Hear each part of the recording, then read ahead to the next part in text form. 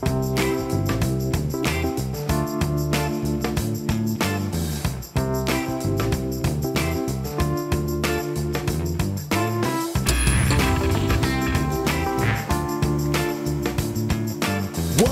poppin', everybody? Hello and welcome to Popcorn Culture. My name is Ben Carlin and I am your host. Here with me today is my brother Jay, who will be in every episode. That's me, Jazzy Jay, the soon-to-be host of the One True podcast. Wait a second. Yeah. What is this supposed to mean? Are you running a coup behind my back? Ben, I've been running a coup for about 119 episodes here. It hasn't worked yet. It feels like it's on the cusp.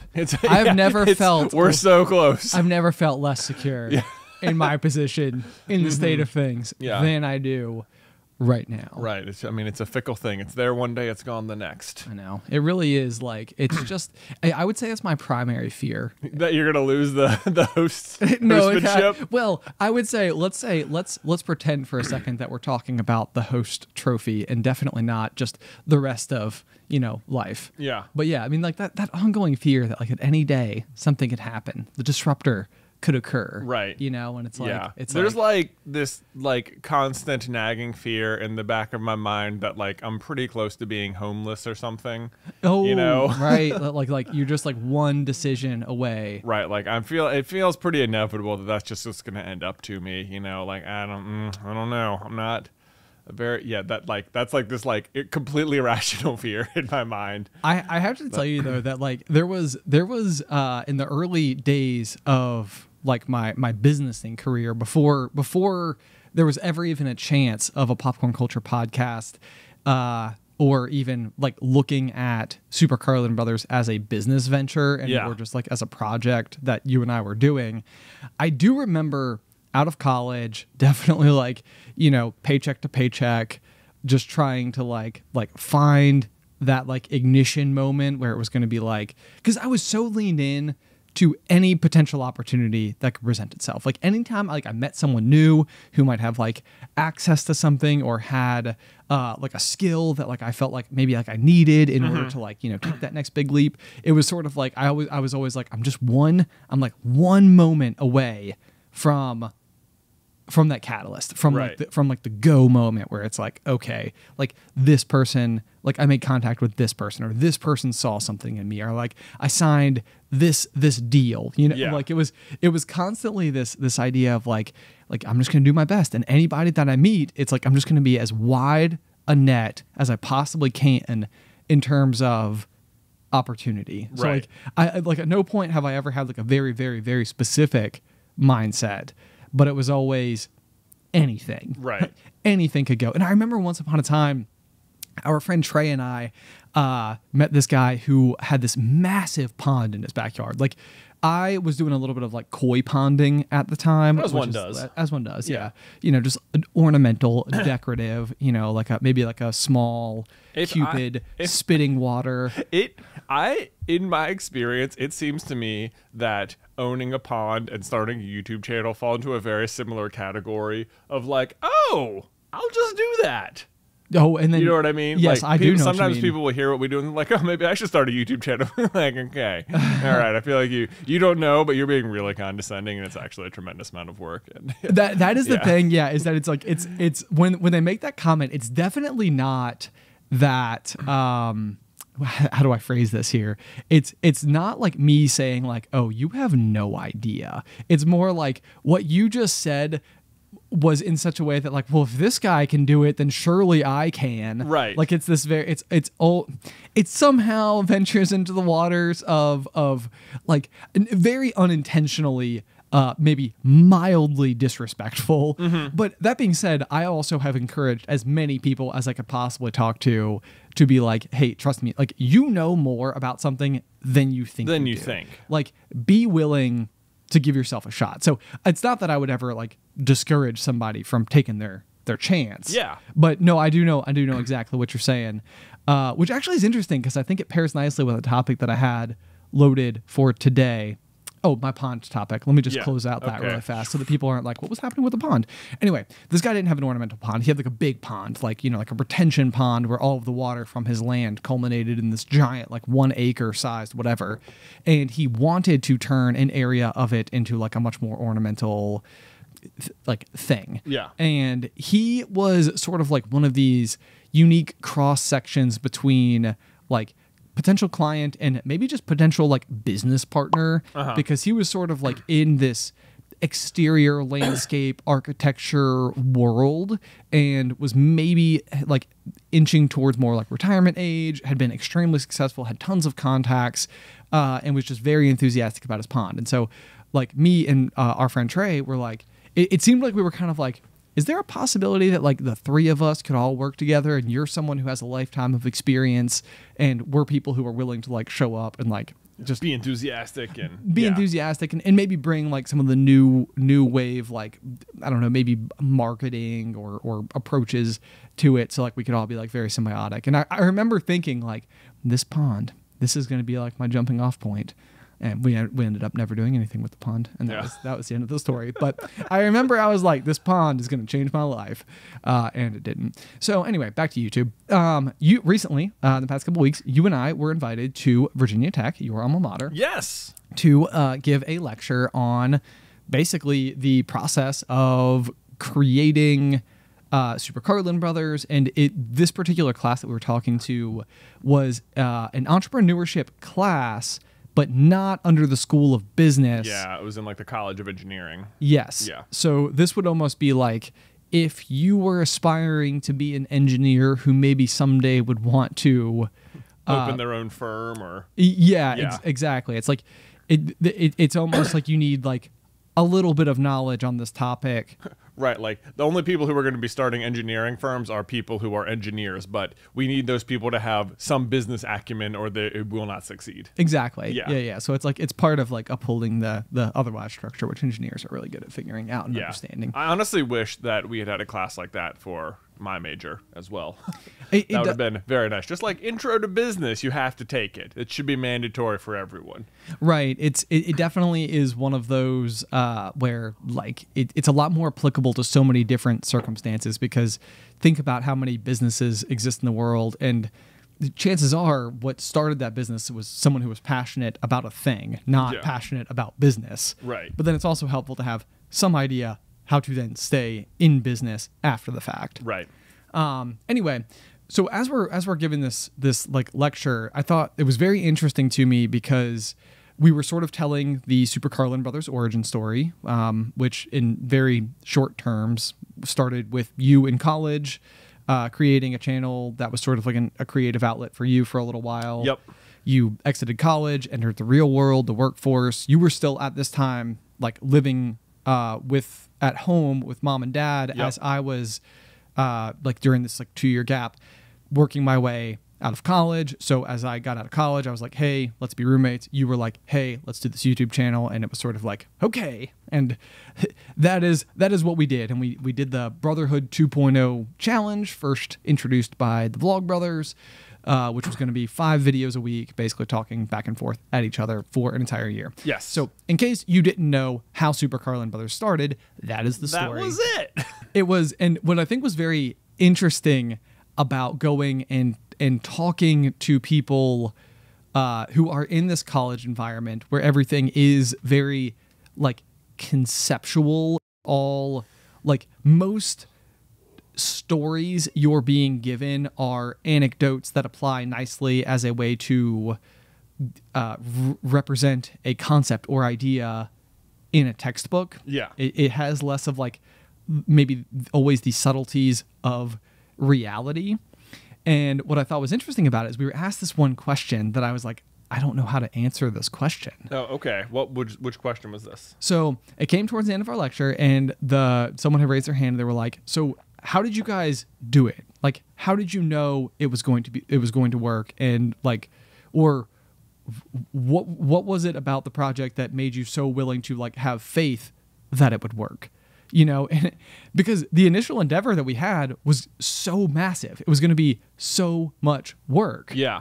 Like, why would we take it on voluntarily with no guarantee of success? Exactly. Yeah. And it was kind of one of those things where it was like, I don't really know how to answer your question here, because our story isn't necessarily just a anecdote built for entrepreneurship. Right. Like, it wasn't like we set out to land where we are today.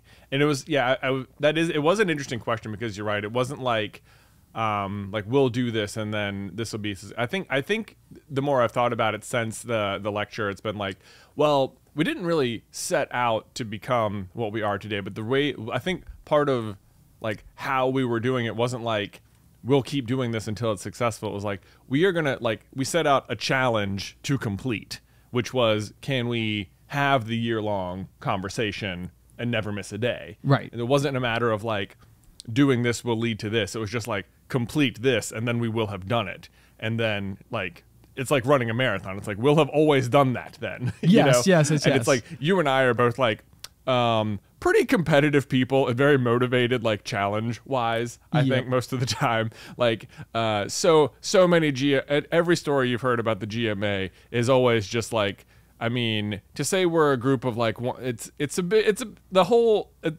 most of our adventures turn into like a big game of one-upsmanship. Like, yes, yeah. who can outdo the other the most? Who can get to the top first? Yeah. Who can last outside? You can do it faster, but I did it first. So, you know. Right. Yeah. Whatever.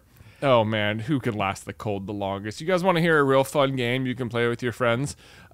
We used to just call it Heatwave. All you got to do, here's what you got to do. You get in your car, you're driving somewhere, just put it on maximum heat, and then the first person to complain about the heat loses. And let me tell you what's really not fun about Heatwave is the entire game, especially when you have people who are extremely motivated to win, which all four of us were, which meant that for no reason at all, the four of us would drive around almost all the time in a super hot vehicle. It could be 90 degrees outside, and we would have the heat turned up all the way to the max. The way. And seat warmers on. And we would just all be sitting there just sweating. Absolutely. For no reason at all. Because nobody was ever going to win. Because nobody was ever going to give. Right. And it was just ridiculous. And the key to success. This is how you do. That's what we should have said. Yeah. How did we do it? Let me tell you about a game called Heatwave. Right. Well, so this is like, I felt like the kid in the class who was asking me these questions, I felt like maybe, and not entirely, and this, I wouldn't say this was like extremely forward or out loud or problematic or anything like that, but like I had a feeling that he was like mildly frustrated because we weren't able to like really articulate an answer to this question. So like, you know, I would like sort of give something and be like, yeah, you know, like we sort of have this support system with one another, you know, sort of like you don't want to be the person to drop the ball, so you just want to keep going. Right. You know, and it seemed like all these answers were like really not appeasing the question. And so like I finally got to the end of it and it was just sort of like, I don't know, grit, determination, willpower, like endurance. Like, are you asking us like how we remained motivated or like yeah, because I mean a lot of it was like because it was real hard a lot of times, a bunch of times didn't want to do it. You know, it's like I don't know. Yeah, you're right. This particular shoot it was as if they had not come across the thought in their thinkings that like you could keep going after things got hard. Yes. Yeah. Or maybe like how are you like blindly pushing forward without any type of guarantee of inevitable success? And I think probably one of the things that may have helped us a little bit in the beginning is maybe a little bit of ignorance, which was that like I don't even know that I saw it as us like we were achieving the goal of the 1 year challenge every day we did it. I never really viewed it as we have not yet achieved careers from this, and that upsets me deeply. Right. So I'm going to keep doing it. Right. Yeah. So it was like I wasn't failing for it to become a career. I was succeeding at completing the mission. Right. This is like a reframing, really. It is a reframing. Yeah. Which is actually, that can maybe possibly lead me into my next subject, because I think it may match really nicely. So my Wick of the Peak this week. Oh, look at the peak. I know. Coming back. Coming in hot. I know. It's catching on. So my Wick of the Peak this week is a book by James Clear called Atomic Habits. And Alice had been reading it and she recommended it to me. And so over the weekend, I had my day with Addison and I put it in my AirPods and I basically listened to the whole thing in one day. Wow. I know. I was just like burned right through it. Boom. Atomic Habits. Atomic Habits. And what's really cool about it is that, like, for me, when we are reading content that maybe has to do with the subjects that we cover here on the channel, so like Name of the Wind or, Harry Potter or whatever, I'm constantly in some version of like a reread for the purposes of what maybe didn't I catch the first time, or like we've already built this theory and now through this lens, how can I possibly find something new? Whenever I read nonfiction, for the most part, it's like I finish it and I'm like, okay, thank goodness it's like I did it. I can say that I read Malcolm Gladwell's Outliers, and I can give the example of the hockey players and how they're all born in January. Like, how shocking is that? But this was one that as I was reading it, I was like, man, I'm going to reread this. Like, this is, for one, the narration's great. It's narrated by the author. Oh, excellent. Cool. Yeah. But a lot of the things that were being explained might be things that you're fumbling your way through on your own anyway. Like, there are tactics that you're probably coming up with just through ordinary life, but maybe even knowing, and I do this all the time. It's like I find a concept that explains a feeling I've been feeling, and then I think it's the most genius thing in the world. Right. But that's a lot of it, like, it's affirmation that, like, hey, this is a great idea. Doing this is a great idea. Reframing is one of the things that he talked about that I was like, oh, this is like a really fascinating way to look at something. And the example that he gave was smoking cigarettes, or the process of quitting smoking cigarettes. And he basically said, like, imagine two people, both of whom just had their last cigarette yesterday, and they're both standing before you and somebody offers them a cigarette. One person might say, no thanks, I'm trying to quit. And the other person says, no, I'm not a smoker. Right. The person who says, no, I'm not a smoker, has reframed the concept in their head. Like, the person who's trying to quit, basically what they're saying is like, I'm a smoker, but I'm trying not to be. Right. This person is saying, no, that is not who I am. Right. And because they have like identified with their mission, it gives them so much more, they're so much more better equipped for success. Yeah. And so, I mean, that's obviously a small example, but you could apply it to so many different things, in life. Like, it's like, you don't say like, I'm trying to get into running. You just say, I'm a runner, like. Right. I actually have a very specific, a very similar example to this exact thing. It was way back when I was working at the old concert venue, as it were, for bingo. And since I'd been working there, I had a new boss. And since she had been my boss, I started going to the rock climbing gym that we used to go to. Okay. Like, our friend Paul had invited us. I thought it was like the most fun thing ever. It was like one of those like lifelong things. I was like, oh my gosh, when I was a kid, I never even dreamed I would be able to be a member of a rock climbing gym, and now I am, and it's the best thing. Like, it was like such a moment of fulfillment for my whole life. Oh yeah, I bet. Yeah. And so I'd been going, I think, for like 2 months or something. Like, it was still pretty new into it. I remember we were talking to someone one day, and it came up, and I was like, oh yeah, I'm a climber. Like, I just phrased it like that. And I still remember the look she gave me, because she had been there. She had known me like pre-rock climbing and then post starting. So like, from her point of view, like, this was very new. Sure. And I remember this just sort of like, okay, yeah, all right. Like, eye roll, like, that's an interesting adaptation of the title. Sure. Yeah. And I was like, I still think about it sometimes. Like, what's your problem? What was the matter?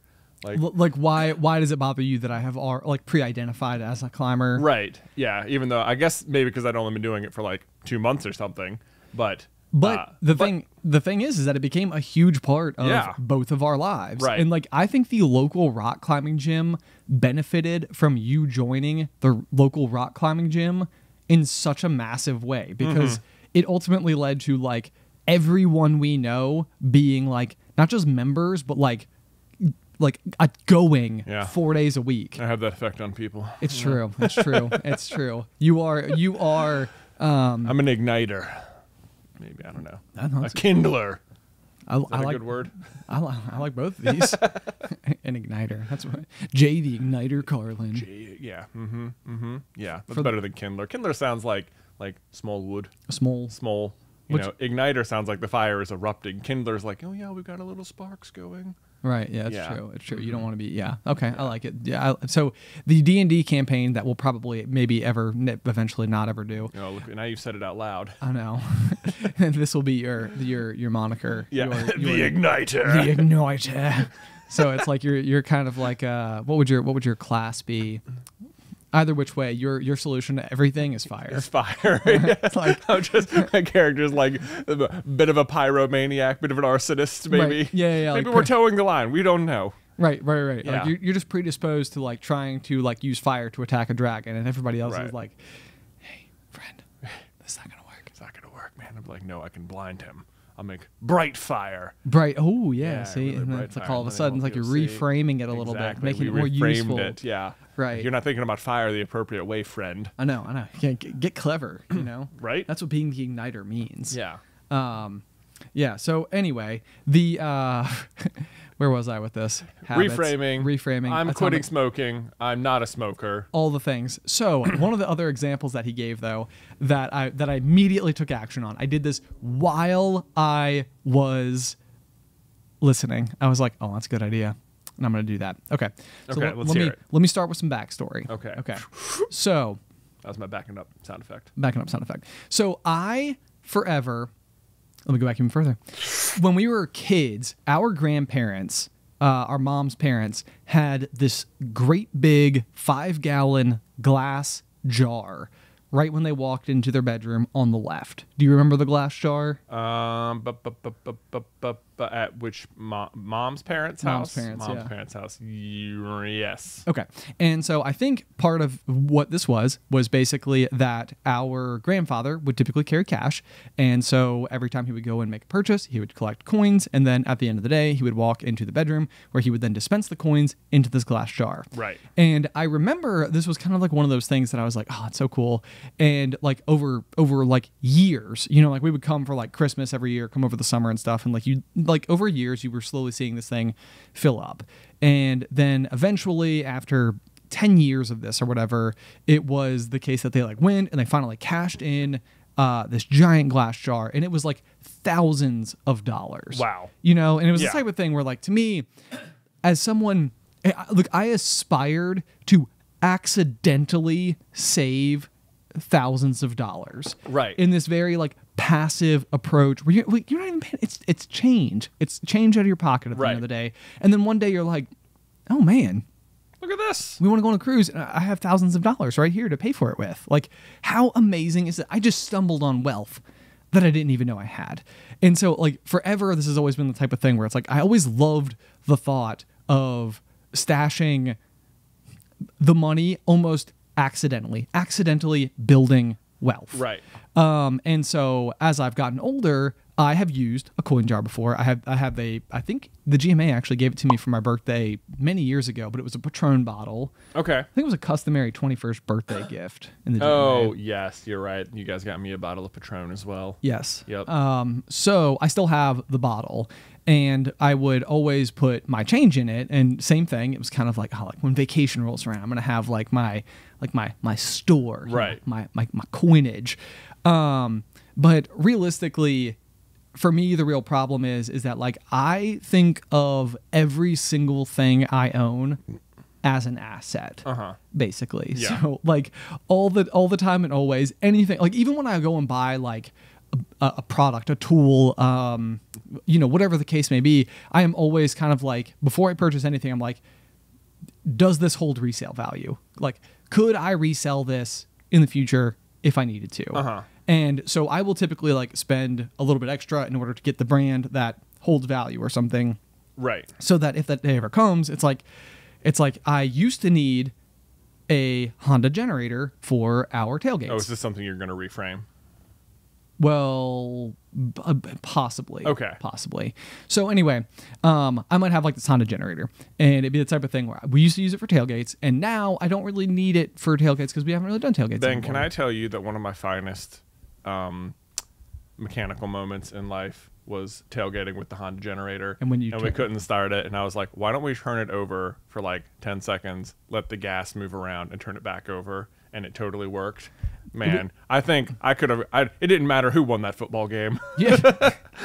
I won at life that day. I'll tell my kids about this one day. Guys, I got it. That's amazing. It's amazing. It's like, anybody need to start a generator? Anybody else around? Anyone else? I have some tips that will help. Igniter over here. Right, yes. Don't light it on fire. Bad idea. Oh my gosh. Well done. Well done. Thank you. Anyway, go ahead. I just wanted to slip that in. I like to bring it up whenever I can. It's It's not often. Right. No, it's absolutely perfect. So my problem is that I think of everything as an asset. So if I need to do something and I'm like, well, I don't want to like take from my actual like, savings or whatever, but I do want to do this new thing. It's like, okay, well, I'll just sell that old thing. Right. And so similarly with my Patron jar of coinage, for one, I don't usually carry cash that often, so I'm contributing to it far less than our grandfather, who always uses cash, would have contributed to it. But it would also be the case that like I would be getting ready to go on vacation and be like, oh yeah, I'll go grab the Patron jar. This will be perfect. I'll do like the coin exchange or whatever at the bank, and it'll be great. And I'd usually walk away with like $43, and it's like, well, that'll pay for tolls. Yeah. But it's like, it's really not that magical. Like I forgot. It wasn't boom. I forgot I had that money. So as I've gotten older, one of the things that I tried to do this with, and I was like, okay, I'm going to digitize it. I'm going to enter the new age. Yeah. There's a program called Acorns. Yeah, it's exactly what I was thinking of. Because the problem with the change thing is that I don't spend cash almost ever anymore. And I believe when we were growing up, I did a very similar thing. Like anything I had change, I would just dump it in. Like I had this big crayon bank for a very long time. I remember that. Yeah, and I was always like just putting stuff in it, and then eventually I cashed it out. But then like when I was in college, like I refused to have a job in college. Like I just really didn't want to have like a job to have money. But the problem was then I just didn't have money, right? Yep. So during the summer when I would work at Panera, bingo, I would, every time I got my paycheck, I would like go cash it, and I would come home and I would just like fold up A20 from it and put it in this different bank I had. It was a Tootsie Roll bank. I remember that one too. Yeah, had that one. And then my plan was, then I would just put the rest in my wallet and just sort of use it as my spending money. But I would always put that in there because I knew eventually in the next semester I would run out of spending cash, and then I would break into that. So it was like my reserves. Sure. And it was amazing how well it would work every time. It would be like, oh, out. Well, great news. I've got $100 extra, in my reserve. And it was like, and guess what? I'm going to stretch this for 7 more weeks.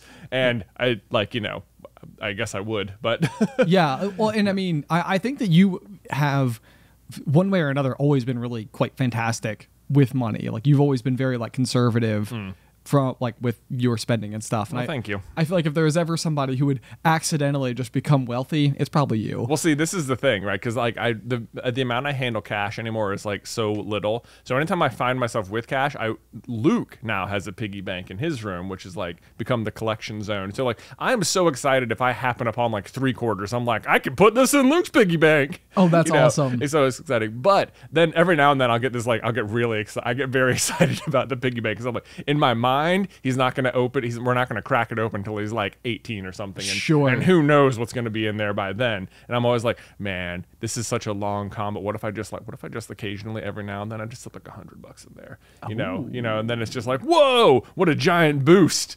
So yeah, I mean, you were on the exact path as me. Nice. Okay. Like the exact same thing. Yeah. So like with my Acorns account, basically what Acorns does is that if you swipe your card, you can round up, yeah. And then it will just toss the extra cents into a savings account, and then you can also set it up to do like an auto draft, so that like once every paycheck you move a certain amount of money into it.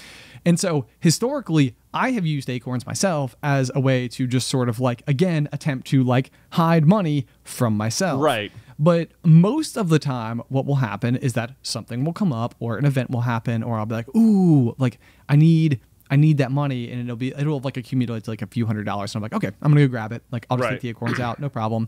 But then again, I didn't accidentally hide wealth from myself. Not hiding it from yourself well enough. I know. And so as I'm like going through this book, listening to it, and like the tactics and stuff involved, it's sort of talking about like, removing social media apps from your phone or whatever as a way to just be like, you could still reinstall them if you want to, but it adds an extra step, and you might not want to do the extra step, and that might be uninstall the Acorn app. Yes. So what I did, it's still working. You just can't see it now. Exactly. Yeah.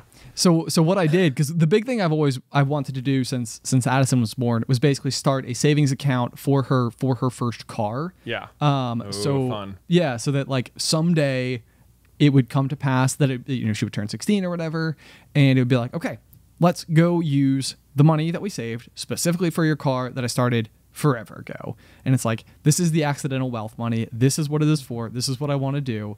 But I also don't want it to be the case that, she's 8 and really into ice hockey and wants like a brand new hockey stick, and it's like, well, we'll just go grab it from your Acorns account, and like deplenish it. So I'm like, gotta like prevent that from happening. Right. So what I did was I went, set up a auto deposit for $50 a month, like the day after we get paid or whatever. So it's just like paid, boom, in, gone. Right. And then I deleted the app. Nice. And I was like, there we go. I was like, there we go. I went to my password manager and was like, put a whole bunch of notes around it, like stars and stuff, and was like, don't forget about this, which I probably won't do anyway. Right. But that being said, it's one of those things. If you've never heard of Acorns, we can put a link to it. Not sponsored. Not sponsored, but we can. I think it's a handy thing. So we'll put it in the show notes. Right.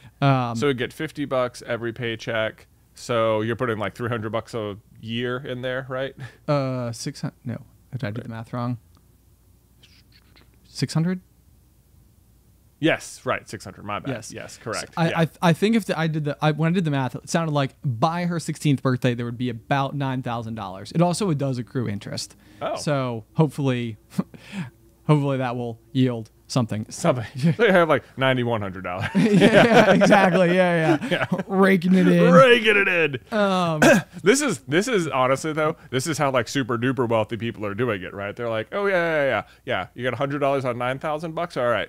Imagine though you had $1 billion and then you have just a tiny amount of interest. There you go. Boom. You're set for another 50 years every year. So yes, you're great. Yes. Yeah. This is like the whole idea behind wealth accumulation for retirement is you're basically just trying to put enough money away so that when you retire, you can live off the interest of that. Like you're not eventually just going to be like, okay, I put $100,000 in my bank account, going to go withdraw that. See how long it lasts me. Right. The hope is to live off of the, whatever. Yeah. Talk to a financial consultant. Yeah. Not me. Don't listen to us. We're just trying to hide money from ourselves. Yeah. I don't even know if this is a promotable tactic, but yeah. Well, so yeah, this is coming back to all the like selling stuff and things. Me and GMA member Michael Austin have been in the world's slowest negotiation for him to buy from me my weed whacker and lawnmower. I love that we're talking about this because Mike regularly listens to the pop, so he's 100% hearing these words right now. Yeah. Well, so I think he asked me like 3 weeks ago, and I was like, I was like trying to do the math in my head. I'm like, okay, you can definitely have the lawnmower because that hasn't been used in like 3 years. Okay. The weed whacker, I think I've used like once since I moved, but do I need it? I was like really hesitant in my mind, like I might need it again. And I'm like, no, just cut the cord, Jonathan. You don't need the weed whacker. And then I'm like, all right, so how much should I sell it for? Because they were not like inexpensive items, but also just taking up space in my house. I was like, I don't even mind just being paid for the act of removing the items from my house. Like that's a huge load off myself. But both of them probably require minor repairs or at least some sort of inspection to get up to speed as well. So I'm like trying to do all these discounts. It's like plus Mike's one of like my best friends ever, so I should probably make it really good. Anyway. How do I calculate the friends and family discount? Yeah. I need an algorithm. That's what I really need. Gotta figure this out. What is a reasonable price to ask for my slightly broken, unused appliances to my friend? So the other day he comes in and I like give him a price and he's like prepared. He is like, whatever you say, I'm gonna give you a down payment on whatever it is. So he hands me two $100 bills just out of his pocket. And I'm like, well, now I'm like, I wish you'd just like Venmo'd it to me because now what am I gonna? This is basically nothing. What is this? You're like, how am I ever gonna use this? Do people still use paper money? Now I have to deal with the cash in some way, which is not to say that it's not. It's obviously real money. But so then I started thinking, I'm like, what if I just put it in the piggy bank? I was hoping this is where this is going. It's like. Yeah, you know what? This is great. I get to put money in the piggy bank, and the lawnmower's going to be gone. this is fantastic. Is that what you did? Well, I haven't done it yet, but I think it is what I'm going to do. Oh, I like this plan. I know. I can't, like, because this is the sort of thing, like, Luke also has, like, no idea that every now and then if I just have, like, spare cash, I'll just throw it in there. So I can't imagine the point when he's, like, 18, he opens it and he thinks it's all just change, and there happens to just be, like, extra large sums in there as well. Right. I mean, imagine your 18, it'd be so fun. You might just, like, like, whatever you were thinking was in there, it just, like, adds up all of a sudden. Somehow it will be the case that I will have a interest accruing investment portfolio with an auto draft, and you will have a ceramic piggy bank. Yeah. And I have a feeling Luke's going to be able to buy a nicer first car. That would blow my mind. I don't think I put that much in there. But here's the other thing: is that it occurs to me that at some point, perhaps Luke himself will start contributing whatever funds he has to the piggy bank. Yes. You know, I can imagine a situation, if he's anything like I was when a child, him getting his birthday money and being like, I'm going to save it. You know, and just be like, I'm just going to squirrel this away. Do you think that's what he will do? I have no idea. It is going to be fascinating to Yeah. me to watch this unfold. Yeah. Because I feel like your approach to birthday money, I think was atypical. Well, it is. I feel like this is like one of those things that like blows my mind as a parent. But like, I feel like at one point I think there was like a single conversation I had with mom at one point where she was just like, "You should save your money," and so I was just like, "Okay," and it was just like, "Got it." Yes, ma'am. Yeah, I'm doing it. Yeah, and then because the only other way I made money as a kid was just by mowing like our yard and then our neighbor's yard.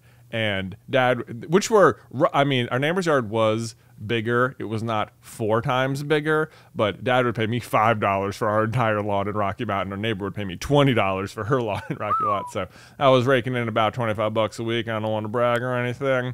It's pretty huge. Pretty huge when you're like a little kid.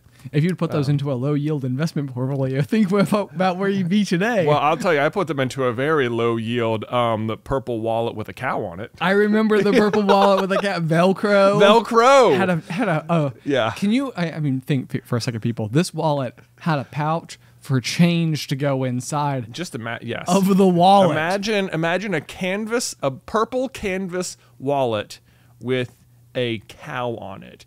There was who's the artist in Vermont who does the cows? Woody. Oh, you hadn't asked me, I would have known.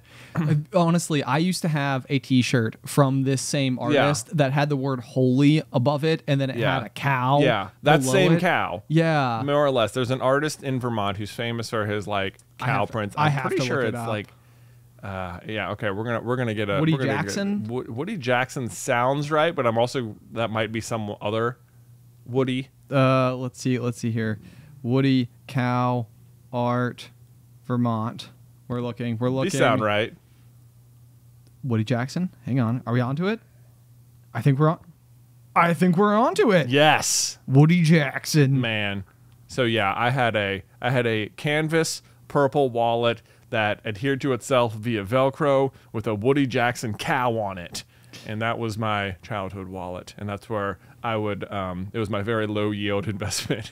Very, very low yield portfolio. Mom had to calculate the interest. Calculate it. Yeah. Oh my gosh. Corny joke alert. Boom. That's it. Brought to you today by 1J the Igniter Carlin. Can I tell you that once upon a time, when I was working at the concert venue, yes. the Berglund Center, we were hosting Grace Potter, the musical artist. Okay. She is like does like folk music and stuff. She's very good singer, very good. She was coming to the theater, and she is like part of her fame is that like she is very from Vermont. Okay. Right. So like that is a big part of like who she is. She is from the state of Vermont, and she was coming there, and I knew that, and like we went to Vermont all the time when we were kids, and I knew about the cows, right? I was like, people in Vermont love the cows. Sure. They love the Woody Jackson cows, and so I was like, okay.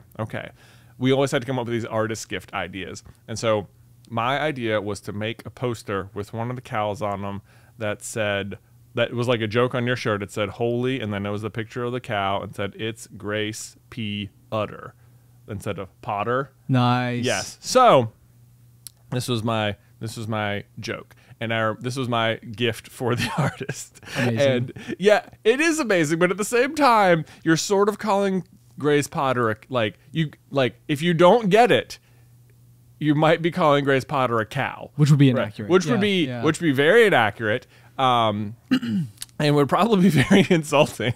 Sure. if you're the wrong person. And so I remember having it, and typically, like, when the artist comes, the GM and the assistant general manager be the ones who like present the gift or whatever, and they go do a picture. And like, our AGM absolutely thought this was the dumbest gift ever. Like, I could tell he was extremely worried about it. He had no faith in it at all, because the moment came and he's like, "You go do it," and I was like. And then it made me, like, his lack of confidence like filled me with dread. Oh yeah. And so like, and then all of a sudden there's this like weird spotlight, and I'm sitting there holding this thing, and I have to turn it around, and I turned it around, and she loved it. She immediately got it. She was like, "Is that one of the cows?" And then I was the hero of the moment. I was like, "I told you, I knew it." So Igniter. Boom. So that was my story of giving Grace Potter a poster of a cow. I have to tell you that when you had this job, this was the number one thing that you did that I was so jealous of. What, coming up with the gifts? Yes. I hated it. It was terrible. No way. Yeah. Man, because you guys did so many clever things. You gave so we have an Orvis store here in Roanoke, and I believe you gave Brad Paisley a fly rod with his name on it. We did. It was not associated with the Orvis store at all, though. Okay. This ended up being, that was a pretty cool one. It was one of the earlier ones. We had an intern at the time named Tyler, and he just had a friend who made custom fly rods. What? And Who does that? I know. I have no idea. So I was like, because I didn't like doing it, I was like, "Tyler, try and look up some things that Brad Paisley's interested in, so maybe we can come up with a cool gift." And so he was like, he found out he was into fishing, and then he had a friend who made these fishing rods, and it turns out it's like one of these people. It's like, because if you're into making custom fly rods, it's probably like a very like expensive endeavor, right? And so he was like, he called him and was like, "Could you make one for Brad Paisley?" And he was like, "Absolutely, I could. Like, how cool would that be?" Amazing. So he made it, and we had it like put like Roanoke Civic Center. That was before the building was renamed, and like the date and the name of the tour on it and stuff. And you could tell when we came time to do the artist gift. We're typically last in line, and basically at every venue Brad goes to, he has this exact same interaction where it's like, "Oh yeah, I got to pose for the picture with the people who run the venue, whatever." Right. And we brought out the fly rod, and he was like stunned. Like, no one had ever gotten him a fly rod. Right. He was like, "Well, now wait a minute. This is actually kind of cool." That's awesome. Yeah. That is amazing. So that was pretty good. Right. Yeah. Because this guy's basically on tour, going and doing this exact same, like series of steps. Yeah. Every week, multiple times a week. Yes. So to him, it's probably like, okay, like, I mean, not that like gifts, I'm sure that they're ever like, upset that somebody's giving them a gift, but I'm sure they also know it's like part of the protocol. It's like all part of this like unspoken rules of like touring, because it's like you have to give them a gift, like, "Thanks for coming," but like the real reason the venue wants to get you a gift is so that they can take a picture, so they can submit the picture to like venues today or something, and then you'll have your picture in the magazine with the artist saying, "Look, this artist came here and sold out," or whatever. Like, this is like the long game, right? For the reason behind the gift is so you can have your picture in the magazines, and that's like advertising to other tours to come to your venue. And it's like this is all sort of the real truth behind it all. It's like no one really expects the artist to like keep the gift or truly like take it home and admire it. It's like do they all have like a shelf at home where it's just like, I guarantee you 99% of these things are immediately disposed of or left at the venue. Sure. Or given out to people on the tour. So does that mean that Grace Potter doesn't have? She might not. It might have been left at the venue anyway. I don't know. I like to think that it's on her living room wall. Yeah. That's what I like to think. Yeah, I somehow doubt it. But that's the truth behind the venue gift. I love it. You ready for transition? Let's do it. Ben, I have a question for you. Okay. Okay. I have an answer for you, probably. All right. Ready? I think this is going to be my new go-to conversation starter with new people. Are you ready? Okay. And I want to know your answer to it. I'm so nervous. What's your favorite tree? Not like species of tree, like specific tree that you know. That I know. That you know. Or Wow. maybe not even that you know. Maybe you have a favorite tree that's like in South America that you just admire because of its, many features. But do you have a favorite tree? Now I'm confused by the question. So the tree could exist, like someone conceivably could say like Joshua Tree. Yeah, right. That could be your favorite tree. Like if I asked you your favorite bridge, it could be a bridge you drive across every day for work, or it could be the Golden Gate Bridge, Oh, I see what you're saying. Yeah. I see. So it's not a species of tree. It is a specific tree. Yeah. But it's just okay if you don't have like a direct, like it's not like in your yard. Right, yeah. It could be. It could be. Yeah. It could be in your yard. Hold on. Let me give this a hard ponder because Okay. I appreciate trees. Yeah. More, I don't want to say more than the next guy, but like I do like a good tree. Well, there's nothing like a good tree. Nothing like a good tree. Right. Trees are great. Trees, they're everywhere. Okay. Hold on. Think, Ben. I feel like there's a tree that I do admire. Okay, while you think, I can tell you about my favorite tree. Please do. Okay, so my favorite tree is actually in my next door neighbor's backyard. Wow. Yeah. Yes. I believe the species I think it's a cherry blossom. Okay. So if you don't know the cherry blossom, like there's these giant festivals in Japan every year. Yeah. Where they all blossom at the exact same time. But what's unique about the trees is that they only blossom for like 1 week. Okay. So it's like they're in bloom for 1 week. They have these awesome pink petals. It looks super cool. And then they're gone again. You have to like wait all year. Wow. So anyway, I'm thinking about it right now because we are at the point of the year where my neighbor's tree is about to bloom, and I love it. It's like my favorite time to be on the deck and look at the tree. I almost wish that you could like somehow set up a time lapse with like a phone or something like over several days to watch it come. I into know bloom. right now because right now you can tell it's very close. Like all the blooms are there. They're all white right now. They haven't turned pink. Okay. So I feel like it's very, very close to happening. Okay. And I set up a time lapse this morning. It's also very nice because the sunrise happens right behind the tree in the morning. So, and we where we live is like fantastic sunrise country. Yeah. So that's true. when the sun is coming up, I can see the sunrise. It normally has those like cotton candy clouds, and there's the tree. And another great feature of the tree is that it's not in my yard, so I get all the enjoyment of looking at it without having to deal with any of the maintenance of it. Just another real winning point of this tree. But if something ever happens to it, I'm going to be like genuinely upset. That's the most J-Igniter Carlin Yeah. comment I've ever heard.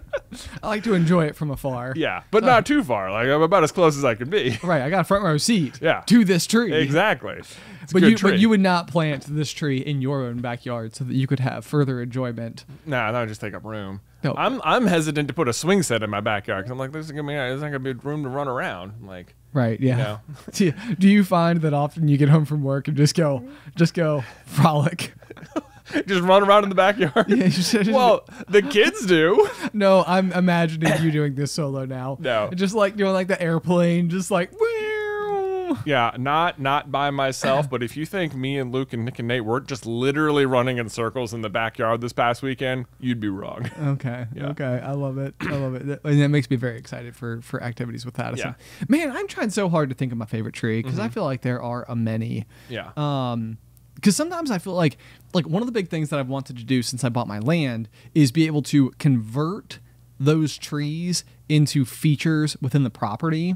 So I think I've talked in a previous episode some time ago now about wanting to buy my own sawmill so that I could actually maybe take a tree down specifically for building purposes and then be able to turn that tree, the wood from the tree, into things that could be just really, really, really neat.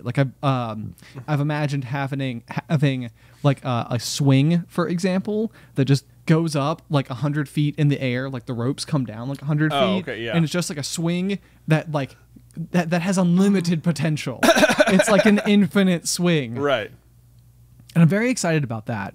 And so I don't know that I could point to the specific tree that seat will come from, but it's very important to me that it happens. That you have the big swing. That I have the big swing. Yeah. I've also thought this was another pondering that I don't want to offer any false promises to anybody on, but I do think it would be kind of fun. Is so like our coffee company, Carlin Brothers Coffee, I feel like has slowly morphed a little bit from simply just a coffee company to like.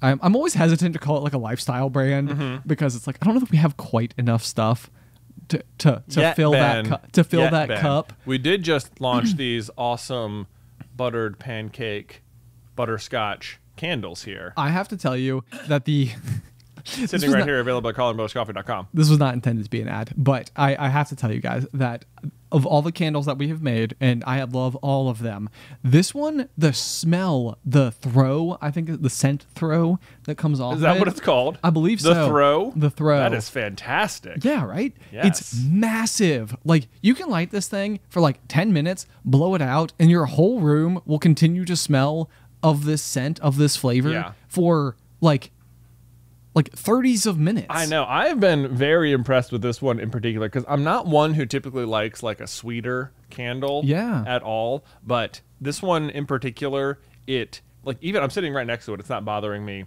at all. It smells like when you wake up in your room upstairs and someone downstairs is making pancakes. You're right. Like that's what it smells like. It smells like pancakes are like 3 rooms away. Yeah, it's like you've been awoken by pancakes. That is the scent. Yeah, I've been very impressed with it, and it also has a signature charm. I'm not just saying that because I think you should buy candles, but it also fun thing about all of our candles. They also have secret charms in them. They do. They're really neat. It's really fun. Actually, this anyway. Go ahead. Oh yeah, I'm back. Trees. So, through my vlog, like one of the things I like to do projects in case you've never watched it before. So like if you've ever heard about any of my home projects, they are now typically documented in vlog form and come out, on the weekends and stuff.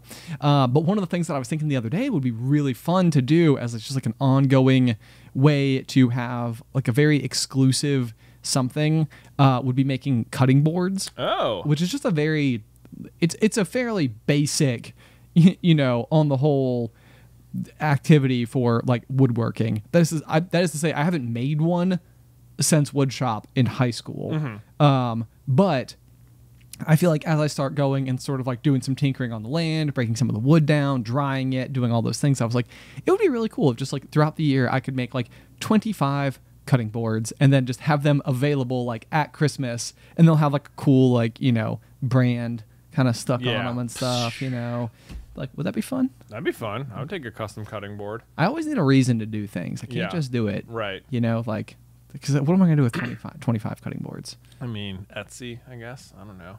I guess that's true. But this feels much more personal. Because I feel like anybody at home might be like, I actually know the guy who made this. Right? It would be good because I find that I've got like, how many cutting boards do you own at your house? 3. 3? Yeah. Okay, I've probably got like 6 or something. 6? Wow, what a brag. I know, they're like all different sizes and I feel like all different materials. Some of them have warped and stuff. And I feel like it's maybe the sort of thing that if you just constantly replaced them, it'd be very nice. And just like, but it's like a cutting board by nature is like very durable, so it doesn't feel like it ever really needs replacing.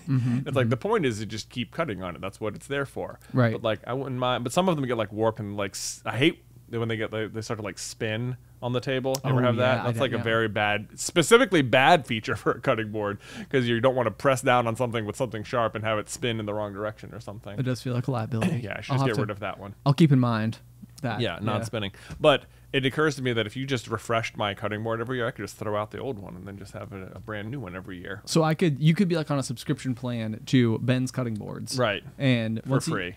For free. Yeah, you're my brother. Yeah. so once a year, I'd just be like, new cutting board. Yeah. You can throw the other one out now. Right. I'll just sell the other one on Etsy myself, and then I'll put it in Luke's piggy bank. It'll be great. Ben's old cutting board. Ben's old cutting board. That's right. Ben made it. I used it. You can have it.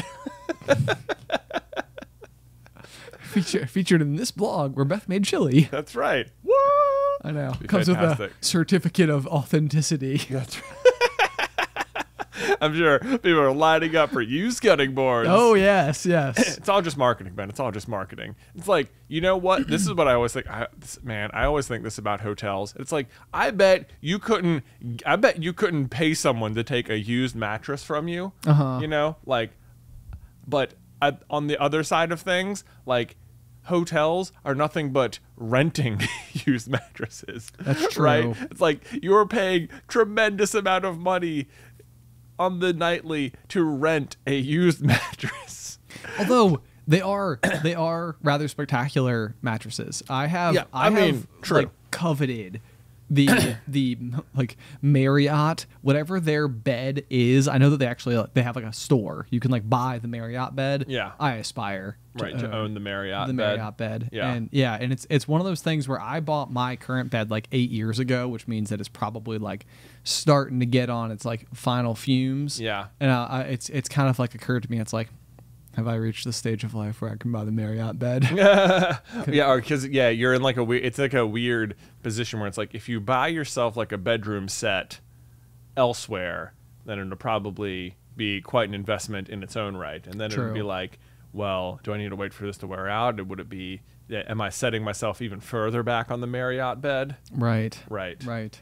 And to be clear, when I say the Marriott bed, I don't mean the bed frame. I do just mean the mattress and bedding. Yes, okay. Exactly those things. Which it's like one of those things that I think sneaks up on you in life too, because it's like I remember buying my first ever mattress when I went to college, and it was $300, and I was so proud of it. Like it was like in a way that I think probably nobody else cared, but like I had like done this thing that like it felt like such a big deal to me. Yeah. Like almost the point where I feel like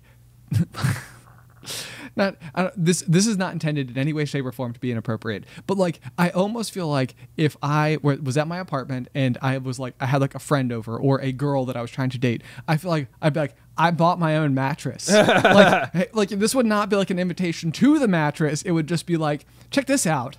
Look at my accomplishments. Right. It's a merit badge of life. Right. I own my own mattress. Ba-boom. Wow. All right, Ben. Okay. There's a note in the notes here that says, people keep being surprised by my perspective on reality TV, which made me surprised that it wasn't what we were all doing. So now I'm curious, what's your perspective on reality TV? Well, okay. So I feel like in the past couple of months, I have found myself in consumption of some prime reality TV. Yeah. There is the TV show on Netflix called Love is Blind. Great which show. Just had its second season. Way better than The Bachelor. It is better than The Bachelor. Yeah. I have to say, and I have enjoyed The Bachelor for many years now, and have watched probably every season of The Bachelor for many years now. Yeah. I was really ready for this season to be over. I'm getting worn out on this show. It was rather exhausting. It was like, all right, oh, man, I don't know if we keep doing this. And it's like I don't know if we're taking it too seriously or not seriously enough. It feels something about it's just not right. What's not right is that they present everything about the show markets itself as if it's trying to help some person find love, and they're just not. They're just not really trying to do that. They're just like, hey, if that happens, great. As long as people watched, we don't care. So the thing is, though, is that people want to watch the dumpster fire. I know. They don't want to watch. They don't want to watch it like, be successful. I complain about it, but then if there's ever just like a meaningful, loving date where they're like talking about important things, I'm just like, boring. Don't care. Give me back to the crazy people, and then the crazy people are back, and I'm like, why don't they get rid of the crazy people? And then I don't know why I watch it at all sometimes. That's all of those completely fair points. Yeah, okay. Completely fair points. No, so I feel like I tend to have this perspective on the people who are on the shows because usually they inevitably do something that is questionable. And it's like so much of like what I take in, like I feel like what reality TV gives you in like a very unexpected way is like just a lot of data about people's life experiences.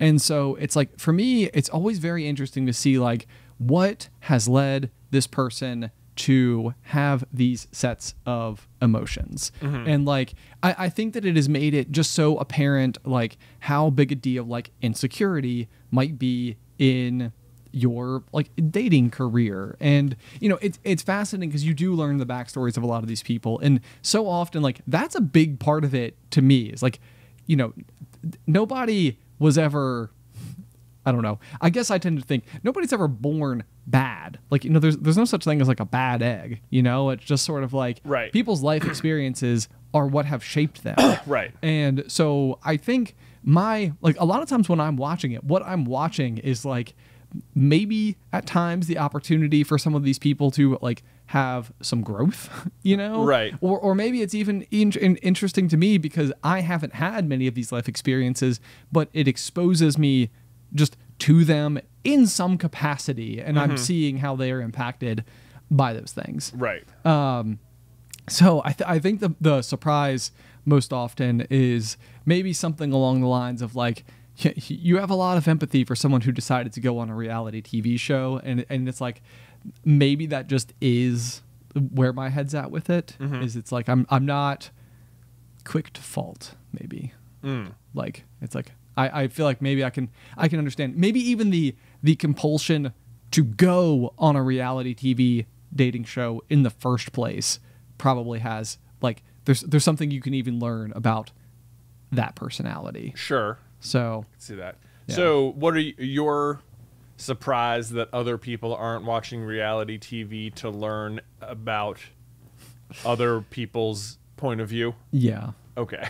Yeah, I think that's probably it. Like, I think that is like the thing that is most fascinating to me, and it's because you also get to see conflict, sort of like an exponent on it, but then you can also see the various ways that people handle conflict, which I think can always be very interesting. Yeah.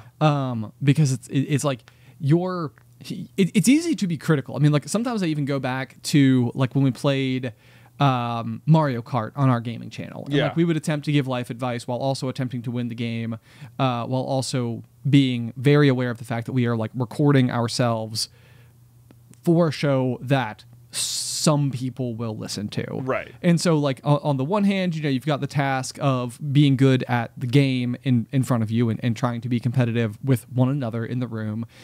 You also are trying to, you know, think critically about the question that somebody has asked you and like provide some kind of meaningful response that is somewhat well balanced and not just reckless words. Yeah. And also then knowing that you have the magnifying glass that is the almost in perpetuity existence of these words now being like recorded and posted to the interweb, meaning Yeah. like you need to have like that layer of care and attention to making sure that like you're handling your steps as best you can, you know, so that you're not just like dropping hot takes left, right, center, which is not to say that we haven't ever, you know, done that, but it's you know, you're trying to balance all these thoughts. And so a lot of times avoid blue shells. And avoid blue shells, Exactly. which usually hit me because you're so far ahead. Yeah. And I'm like sort of like the like second place spot that like is far back from you, which means I just get everything rained on me. Sorry about that. That's okay. I got used to it. But so sometimes I actually feel like I might even feel the same way about like the TV show Survivor. You know, it's like you could be watching these people attempt to navigate very complicated like social political environments while also being starved, exhausted, you know, surviving the elements, cold, whatever the case may be. Right. And so sometimes I'm actually very impressed with how well these people are able to like maintain being articulate. Yeah. You know, or still step with nuance while it's like you're watching them and assuming they're just in a room having a full-blown argument. It's like they are probably somewhat aware, person to person. They're still on Camera. They're still on camera. They're still being documented. And so I don't know. I think there's a lot of that. This past season of The Bachelor in particular, the main guy, as he got towards the end of it, was really not saying some of the best stuff. Yeah. And not necessarily handling it super well. And to that, I mean, it's not like I would ever go in and defend any of the points he made, but it's almost like any person, if you were to take the worst argument you've ever been in your life and have it broadcast on national television, how do you hold up? Right. And it's like, yes, not good. Like, not good, not agreeing. Also, probably every other living person at some point in time has been there. Right. And so I try to keep that in the back of my brain skull. Yeah, when you're watching the old reality Exactly. TV. Yeah. So I don't know. I think I'm trying to learn some things from reality TV with a grain of salt. With a grain of salt, yeah. and an ounce of caution. Right. Smart. Good approach. Thanks. I dare say. Yeah. Anyway, that's all I got. All right. Yeah. All right. So anyway, apparently I'm surprised that other people aren't doing this. As I explained all of it, I was like, this makes more sense. I'm starting to understand that nobody else is probably approaching it this way. But you could. I encourage it. There you go. Yeah. I will say, you talked about Survivor. This present season of Survivor, which is only like 3 episodes deep thus far, really good. I think Survivor has been making tremendous strides forward in like changing and adapting their show for like an ever-changing and growing audience. Whereas I feel like The Bachelor has just been sort of doing the same thing on repeat for a long time, and it does not feel fresh or new. The most shocking season yet. The most shocking season ever. And it's just like, I don't know. I mean... Yeah. Right. Okay. So yeah, like take that even for example. It's like you have an army of producers, all of whom are trying to make good television, and you're trying to wade through the subtle waters of like days away from getting engaged to a person you've known for a matter of weeks. Yeah. Like all of this, the people like decided to go on the show. Like they're all aware of kind of the terms of service. Yeah. As to what's going on, but like. You don't exactly have people around you, your immediate echo chamber, everybody you've just spent time around for months, maybe doesn't have your best interests at heart. Right. They have the viewership. Right. Yes. Yeah. Yeah. So sometimes I even think it's very interesting to see all these people and then almost even watch them escape the show. And then it's like, oh, like without all the noise, everything got better. Yeah. What do you know? How about that? Who knew? That's all I got. All right. Anyway, guys, thank you so much for tuning into this week's episode of The Pop. As ever, if you have any feedback at all for us, you can shoot that over to popcornculturepod@gmail.com. I always read through your emails. I'm always very appreciative of the feedback that you guys have for us. If you have any corny joke submissions, I have grown surprisingly light in the old inbox. Maybe we need some more corny jokes. I realized that I probably haven't had a call to action, an ask, if you will, for some corny jokes. That's popcornculturepod@gmail.com. If you would like to support us on Patreon, you can do so at patreon.com/popcornculture. We have a variety of super cool tiers over there, including the show after the show. Hold on. The show after the show is a different thing. Yeah. After the final pop. Which is slightly inspired by The Bachelor. It is, after the final rose. Yeah, but at the end of each episode, you say pop, pop. It's like after the final pop. Right. It's pretty good. Exactly. I like it. I thought it was very clever. Anyway, we have a couple of those episodes that are just available if you'd like to get a sample as to what that might be like. And if you sign up even just for a month, you will gain access to the entire backlog. So it's a really good bang for your buck. One last time, patreon.com/popcornculture. Otherwise, until next time, Pop, pop.